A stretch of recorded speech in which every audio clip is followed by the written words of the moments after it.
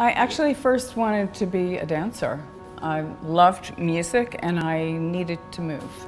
And you know, there's a possibility that I could have at some point wound up being a painter, but I really don't like paint. When I got to Rhode Island School of Design, I came up on the glass department, and it was the movement and the roar, that fire. I mean, it was just so attractive.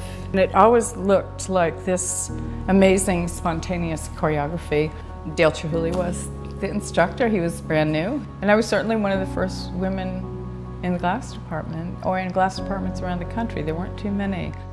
There were these wonderful paths, and we were sweeping them up, and they made these beautiful, you know, three-dimensional random forms. And I thought, I was always just intrigued by, you know, being able to take a line and transform it into something really beautiful. It's very easy to form into what looks like a brush stroke. It's just a stroke of glass fiber instead of a brush. Then I also started developing kilns. I needed to be able to go into the kiln because I thought, it's hot in there. It's hot enough to melt it. Why can't I do like you do when you're blowing glass and just take it out, work on it, and put it back in? So I did. All my pieces start flat, and the whole thing goes into kiln. It fuses for, depending on the piece, anywhere from 3 to 3.5 hours till it's just perfectly fused but not melted, because then it would lose the beautiful texture.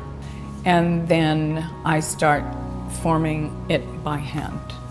Proceed one step at a time. And then there are the great days where you come in and you just like have something, you know exactly what it should be, and it just flows, and that's a great day. And a lot of the days are just work, like everyone else. I mean, there's a reason artists call their work, because it is work. It's a lot of work.